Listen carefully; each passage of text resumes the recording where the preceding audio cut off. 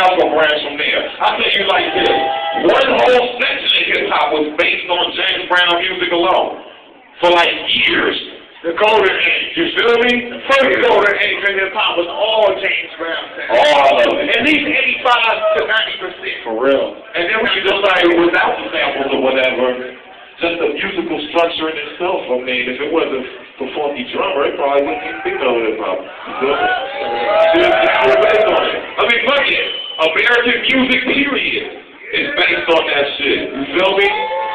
So that's all I want to say, man. Just to if you ain't here, you can go and find out yourself, you know what I'm saying? It's probably better if you check my information.